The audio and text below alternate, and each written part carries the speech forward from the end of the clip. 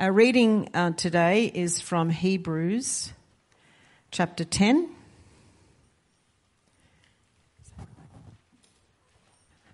Chapter 10, verses 1 to 18. In the New Testament, we're in Hebrews chapter 10. This is a 2,000-year-old sermon that was preached and written down and carried through the ages and then written down after Jesus' death and resurrection. And we've been working our way through Hebrews and we've now up to this part of God's Word and hearing the difference Jesus makes as we look at the Hebrew passages. So, Hebrews chapter 10, verses 1 to 18. The law is only a shadow of the good things that are coming, not the realities themselves. For this reason, it can never, by the same sacrifices repeated endlessly year after year, make perfect those who draw near to worship. Otherwise, would they not have stopped being offered? For the worshippers would have been cleansed once for all, and would no longer have felt guilty for their sins. But those sacrifices are an annual reminder of sins. It is impossible for the blood of bulls and goats to take away sins. Therefore, when Christ came into the world, he said, "Sacrifice and offering you did not desire, but a body you prepared for me. With burnt offerings and sin offerings you were not pleased. Then I said, Here I am. It is written about me in the scroll. I have come to do your will, my God." First he said, "Sacrifices and offerings, burnt offerings and sin offerings you did not desire, nor were you pleased with them, though they were offered in accordance with the law." Then he said, "Here I am. I have come to do your will." He sets aside the first to establish the second. And by that will we have been made holy through the sacrifice of the body of Jesus Christ once for all. Day after day, every priest stands and performs his religious duties. Again and again, he offers the same sacrifices which can never take away sins. But when this priest had offered for all time one sacrifice for sins, he sat down at the right hand of God.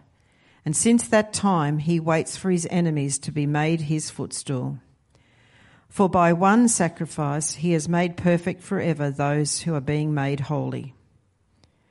The Holy Spirit also testifies to us about this. First he says, "This is the covenant I will make with them after that time, says the Lord. I will put the laws in their heart, my laws in their hearts, and I will write them on their minds." Then he adds, "Their sins and lawless acts I will remember no more. And where these have been forgiven, sacrifice for sin is no longer necessary." Good morning, everyone. Lovely to see you all. Who knows what's happening this Thursday evening? Halloween. There's an admin committee meeting as well at Alan's place. But there's Halloween. Now, here's the thing. When I grew up, Halloween was a nothing in Australia. Is this true? And so it's only in the last 15 years that it was an American thing and we knew about the pumpkins and all that sort of stuff. But it's only in the last 15 years that it's really exploded in popularity here in Australia. Now, I'm going to reflect on Halloween at the end of today. So I just thought I'd put it up there. I'm going to reflect on the truths and lies of Halloween. But what we're doing, the main thing we're doing today is looking at Hebrews chapter 10. And so we come back to reflect. We'll reflect on the passage, what it has to say to us. We'll then come back to think about Halloween and how God's Word helps us think about that. And I want to say two truths are going to come through from God and His Word today. Two beautiful truths that I really pray that God will plant on your hearts. And that is, in Jesus, there is complete cleansing of every sin. No more to pay. Just so beautiful. And I want you to know and have the assurance of that. And related to that is complete confidence of approaching God. God wants you to know that the door has been opened into his sanctuary. You can come as his child into his presence through the work of Jesus. Complete confidence and complete cleansing. So they're the truths that we want God to put deep in our hearts, and so we'll be looking at that along the way. So point number 1, open your Bibles up to Hebrews 10, and we're going to consider the problem of a guilty conscience. The problem of guilt and sin. And we've heard about this a lot, but the preacher, the writer of Hebrews says the law, it's only a shadow of the good things that are coming. It's not the realities themselves, right? It's only a model or a copy. For this reason, it can never, by the same sacrifices repeated endlessly year after year, it can never make perfect those who draw near to worship. So the law and the sacrificial system contained in the law was incapable of making people perfect and holy and blameless before God. Now remember, Hebrews is a sermon written in the years after Jesus' death and resurrection and his ascension into heaven. It's written to Jewish Christians who are considering, can't we just go back to the old way? Can't we just go back to the temple and the sacrifices and that whole system?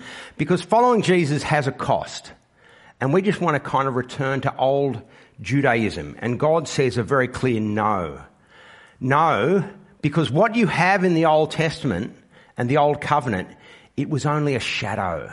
It was only a replica of the real thing that was to come and that has now come in the Lord Jesus. Now I want to just take a moment to show you how the old model worked. And so I'm going to take you to the tent of meeting. And so here it is. Now this is the tent of meeting as it was in the wilderness. It would be upgraded by Solomon to a temple. But this is it. The tent of meeting, and you have this outer court. So there's this kind of, this canopy on the outside. A member of the people of Israel, one of God's people, would come with an animal for sacrifice. And that's because they had sinned. And so what they would do is they would place their hands on the bull or whatever animal it was and then hand it off to the priest. And the priest would take it in, it would slaughter the animal, drain out its blood, and then offer the animal in sacrifice on the altar. And so the people of Israel, as this was happening, they couldn't come too close to the altar, but they were allowed in that outer court while the priest did his work. The priest would take the blood and sprinkle it on different bits and pieces around the place, especially around the altar. It was kind of, the animal had been sacrificed in substitute of the Israelite person and their sin. And so that was a regular practice. But once a year, the whole community gathered for a ceremony called Yom Kippur, which is the Day of Atonement. You'll read about this in Leviticus chapter 16. And what would happen on Leviticus chapter 16, it was kind of like a thorough cleansing of sin of the whole people of God. So on that day, the high priest would come, he'd do special preparations, he'd be wearing his special outfit, and he would offer a bull in sacrifice for his own sin. Imagine that. Like, here is the guy who stands between you and God, and yet he needs to be cleansed of his own sin. And then everything basically is then sprinkled with the blood of that bull. So he takes it to the holy place. So the holy place, no one saw inside the holy place. It was covered in the hides of dugongs or, sea cows and that sort of thing, so, and fabrics and so on. Only the priests were allowed in there. And so he'd go in and he'd sprinkle the items in the holy place with blood because they had become contaminated by sin and they needed to be cleansed.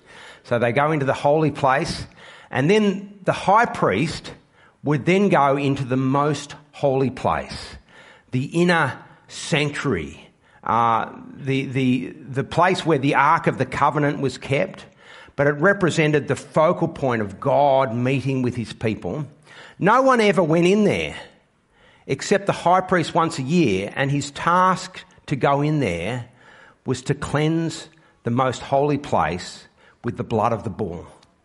Now just imagine you are an Israelite person and you'd be thinking, man, sin is just so pervasive. It's insidious. It just contaminates everything, right? Even the priest has to be cleansed of sin. All the items, all the most holy items have to be cleansed.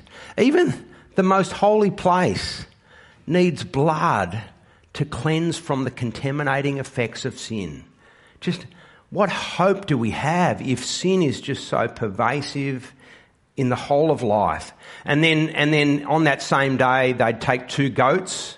One goat, the priest would put his hands on the goat, and that goat was killed on behalf of the people and their sin. And then another goat placed the hands on the goat, and then that goat was expelled. It became the scapegoat, sent out into the wilderness to take the sin of the people far away. And this was an annual ceremony. In fact, the people of Israel celebrated this festival just 2 weeks ago. So Yom Kippur continues to be celebrated. And it is something of an enigma, isn't it? That this important ceremony is still celebrated, and yet there is no longer any temple. There's no longer any Ark of the Covenant. But they still celebrate this, and yet there is no place for sins to be dealt with for the modern Jewish people. It really is a terrible grief and a hole in their whole system of religion. Now, look at what Hebrews says. Those sacrifices, just show us the next quote. Those sacrifices could never make perfect those who draw near to worship. They could never make perfect those who draw near to worship. Otherwise, would they not have stopped being offered? For the worshippers would have been cleansed once for all and would no longer feel guilty for their sins, but those sacrifices are an annual reminder of sin. Right? It felt like the purpose was to take away sin, but the net result was this annual reminder of just how pervasive and insidious and contaminating sin is. And then he concludes by saying it is impossible for the blood of bulls and goats to take away sin. Wow. The realization that the whole system of sacrifices in the Old Testament is inadequate to deal with sin.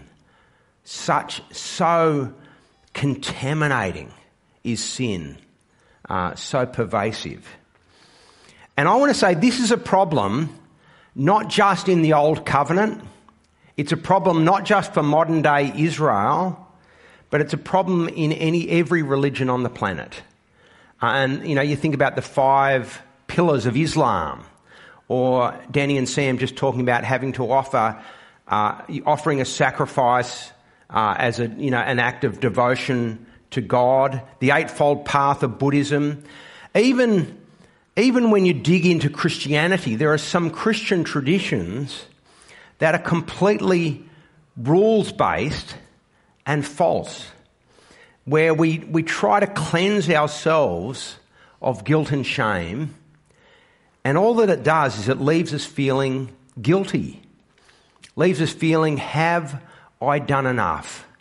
There is never assurance. I can never go home at night and feel like I am completely washed clean of every sin. And so in our society today, some people in despair or apathy, I think both play in despair and apathy, but some people abandon religion altogether in despair or apathy. And yet the problem of guilt remains.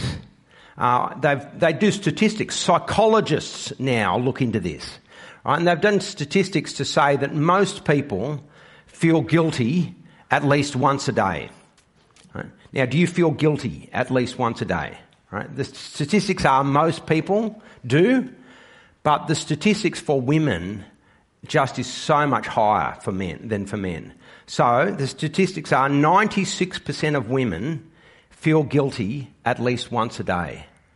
Man, that is like a heavy load, isn't it? Most days you wake up and get out of bed, you will feel guilty at least once a day.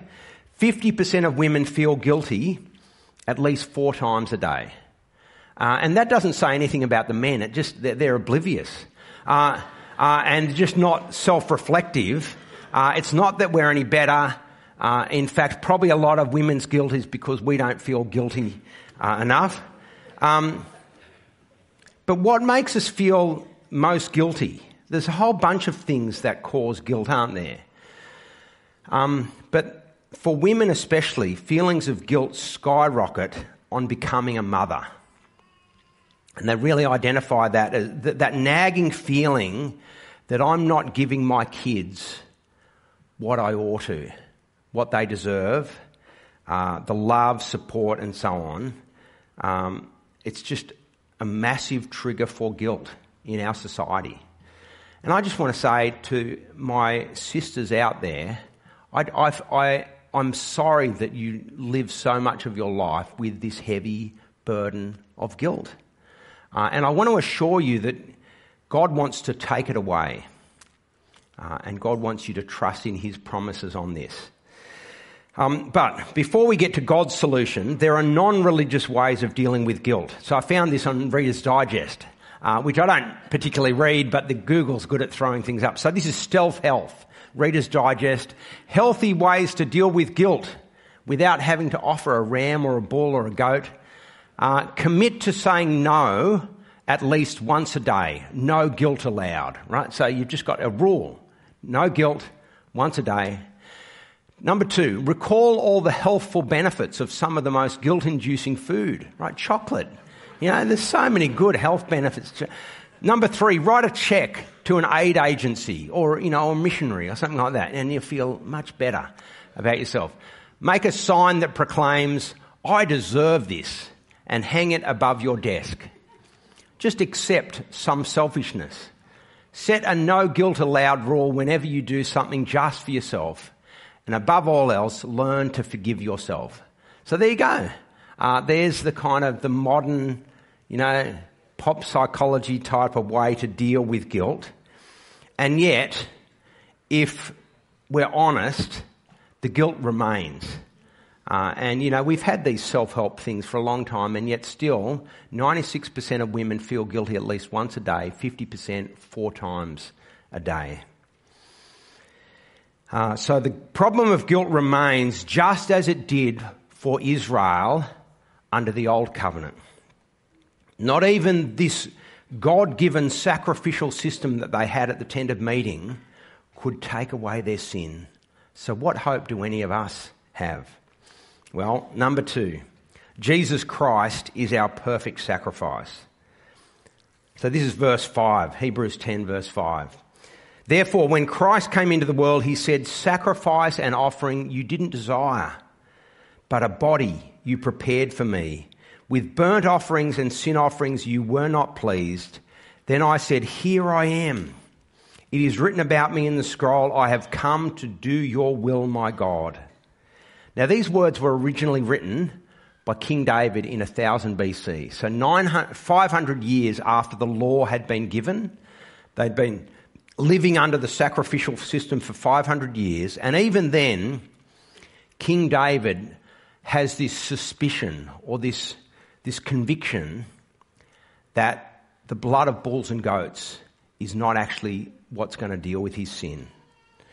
And he had an awareness that God's desire was not merely for offerings and religious ritual, but God's desire was for his people to have the law written on their hearts so that they loved him from the heart and they loved their neighbour as themselves. And ultimately, the words written by King David would find their fulfilment on the lips of Jesus 1,000 years later. And so this is what the writer of Hebrews says. First he said, sacrifices and offerings, burnt offerings and sin offerings you did not desire, nor were you pleased with them, though they were offered in accordance with the law. Then he said, "Here I am. I've come to do your will." He sets aside the first, sin offerings, sacrifices and so on, to establish the second. And by that will, we have been made holy through the sacrifice of the body of Jesus Christ once and for all.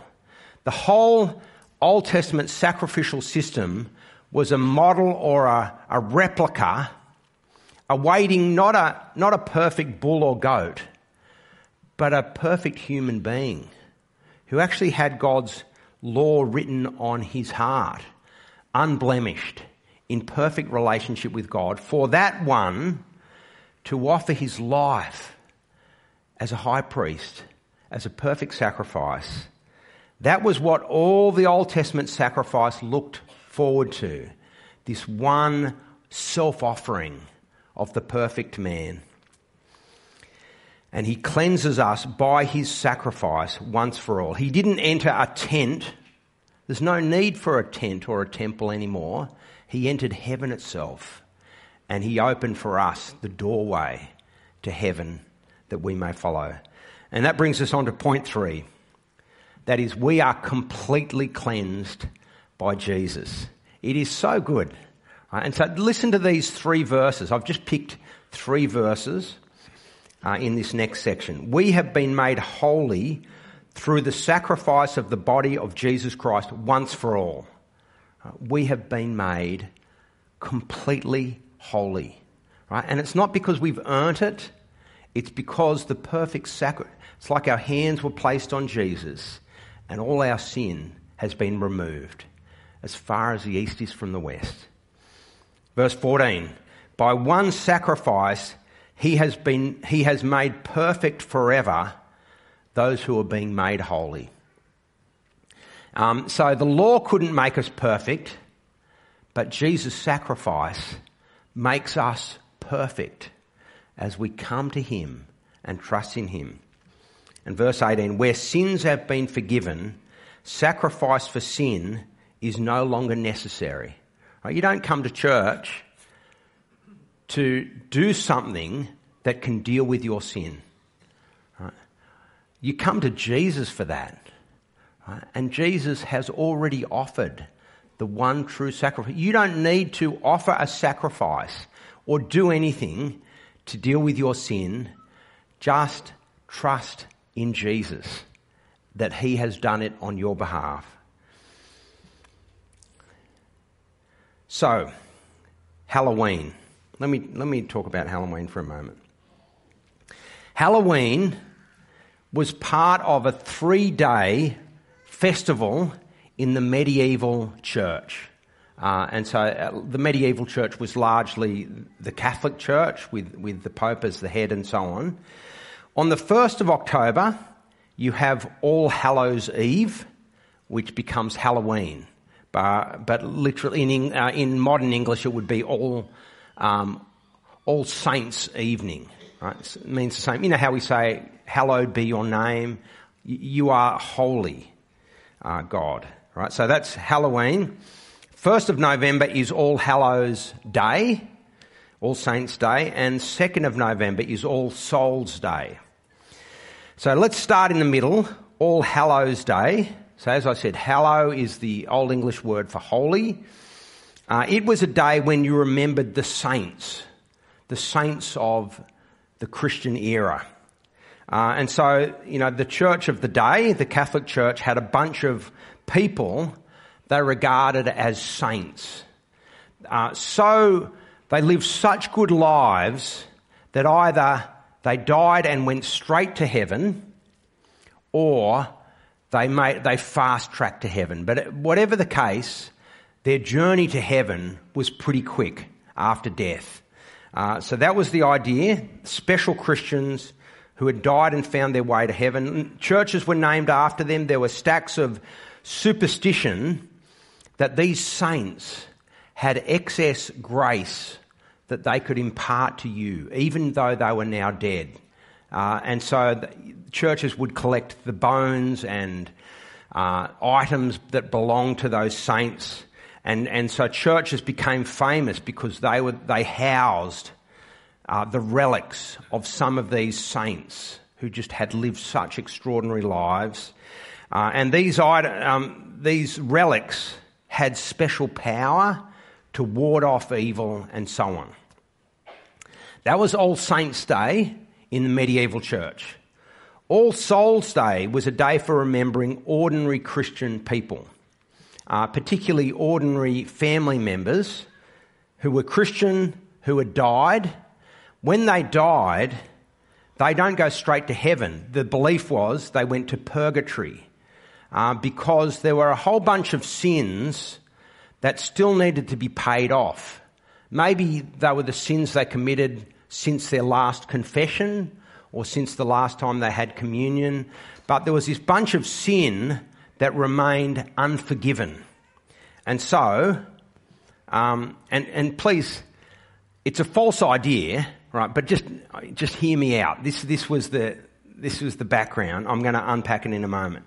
The thought was they went to a place called purgatory to pay off their sins post-death before hopefully they would make their way eventually to heaven.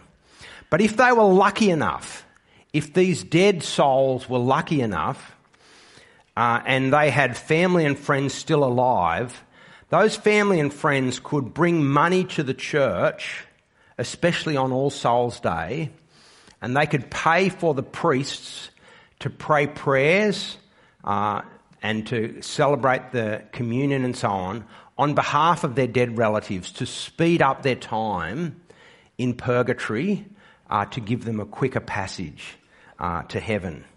And these payments were called indulgences. And a lot of the architecture of the churches of the Middle Ages was funded by this sort of money-making kind of schemes. They didn't talk about it in that way, but that's how I think about it. So, Halloween, All Hallows Day, started at sundown on the day before All Hallows Day, right? Just like we say Christmas evening and Christmas Day. Christmas Day kind of starts in the evening and goes through the next day. Same with All Hallows Day. So Halloween is the first night of this 3-day festival where you're remembering dead people, right? Dead saints, dead souls.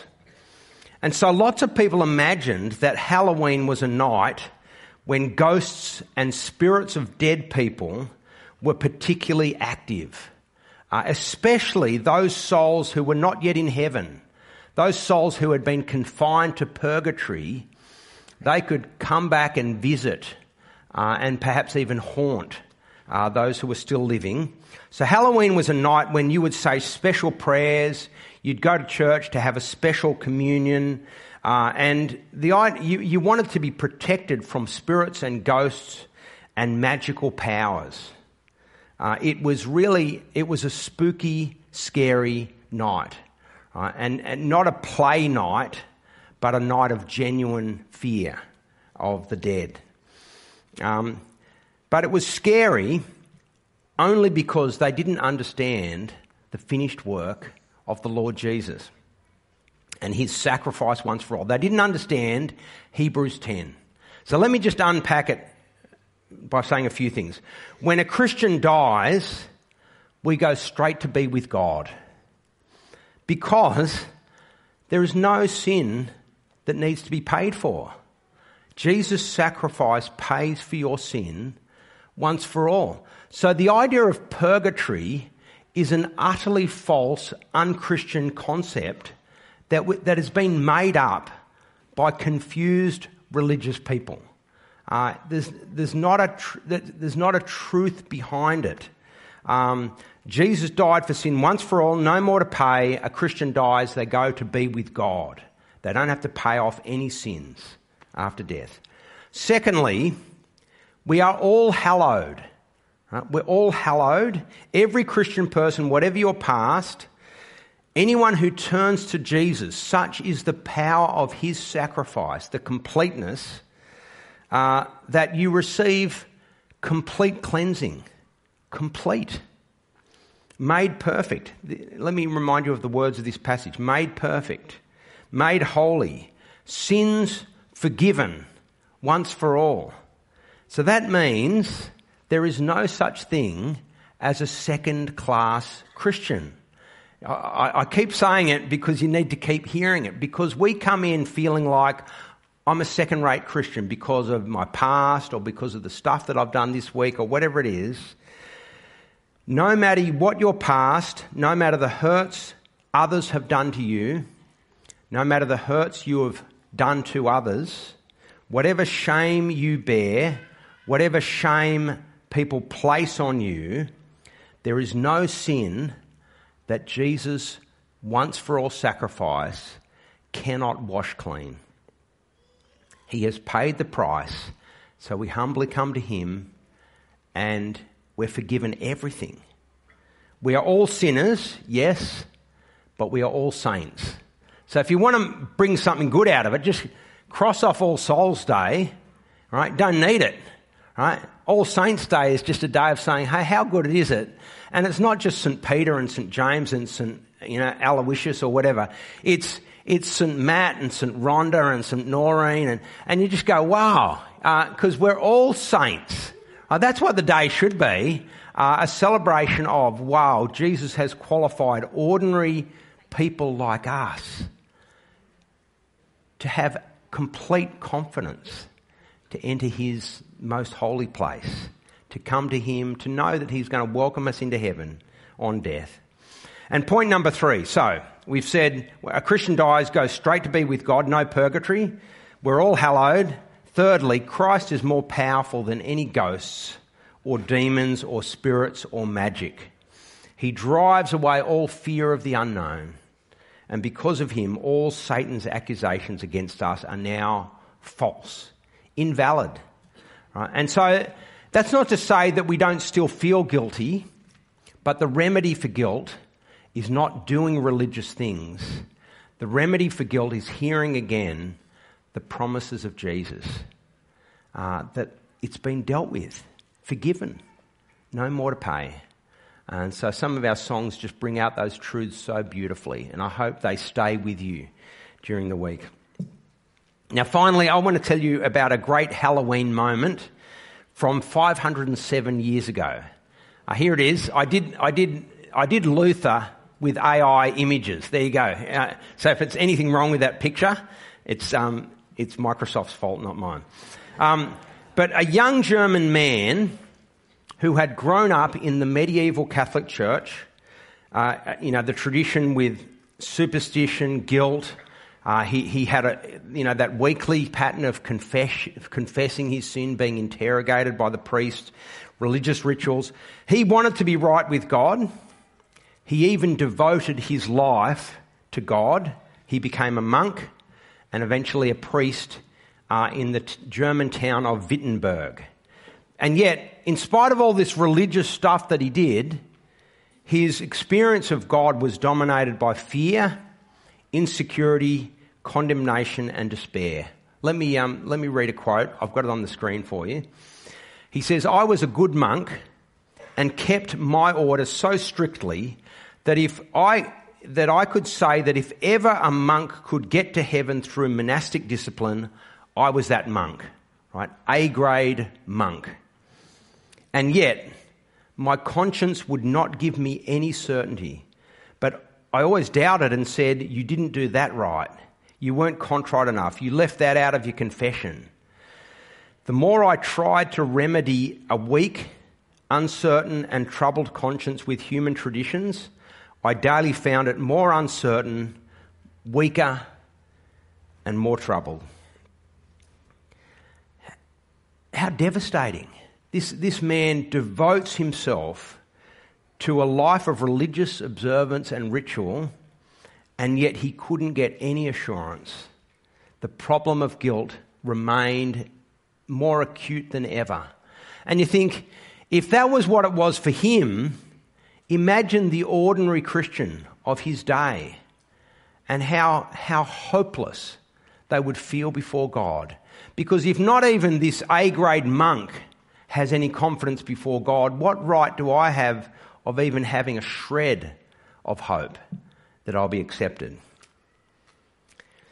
And what happened with Martin Luther is he started to see a big gulf between the religious Christianity he had been trained in and the teachings of the Bible.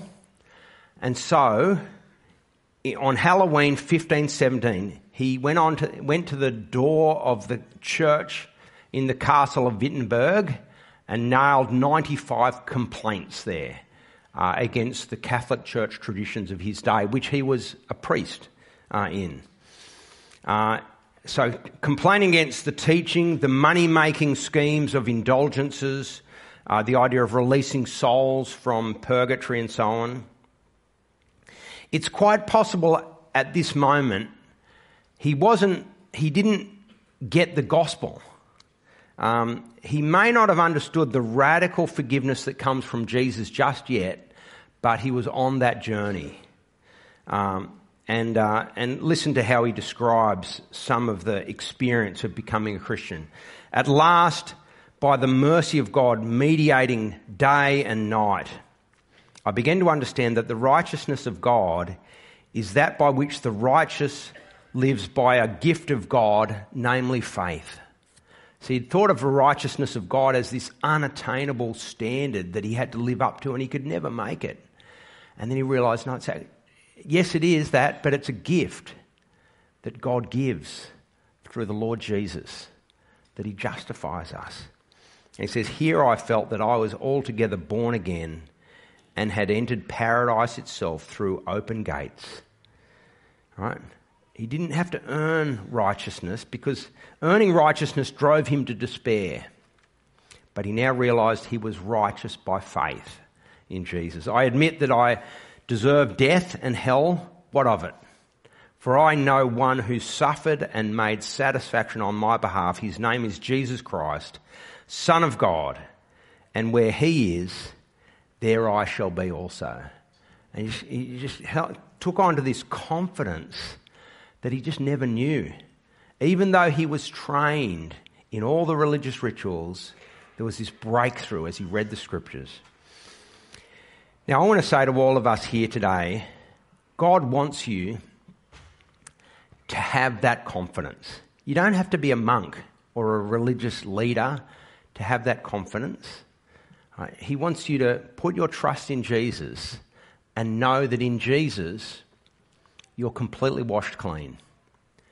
And in Jesus there is complete confidence.